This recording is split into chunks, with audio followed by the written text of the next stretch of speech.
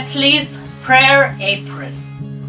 This is a powerful life story of Susanna Wesley, who was married to a preacher. They had 19 children. All except 10 died in infancy, of which 2 grew up to bring millions to Christ.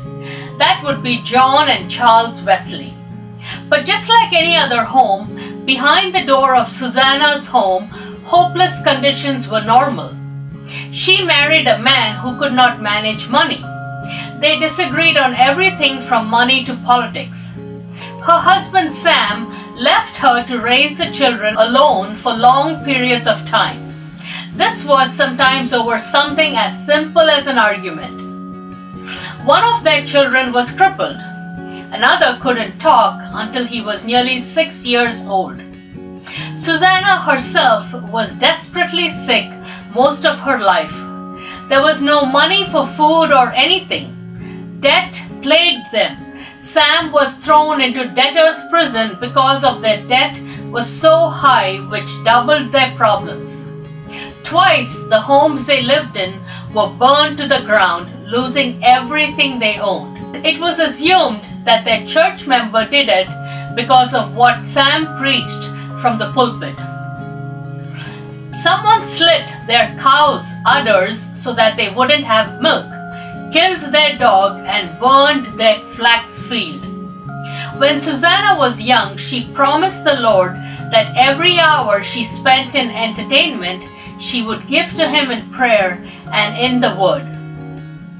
Taking care of the house and raising so many kids made this commitment nearly impossible to fulfill.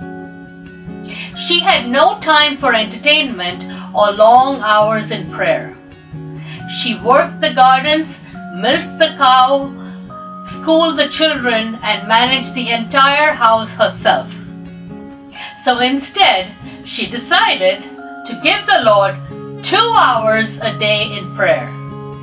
She struggled to find a secret place to get away with Him. So she advised her children that when they saw her with her apron over her head, that meant she was in prayer and could not be disturbed.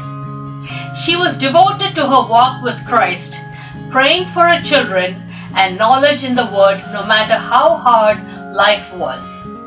In the end, she knew that one day her hard life would be over and she alone would stand before the throne of God and give an account of how she lived her life.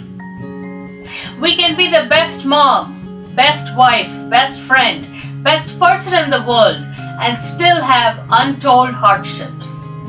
As Equip Her women, let us be mothers like Susanna, hidden behind the door of our homes, flip our apron over our head and pray diligently, irrespective of how busy or how hard life's circumstances can be, and let's be a blessing to many others.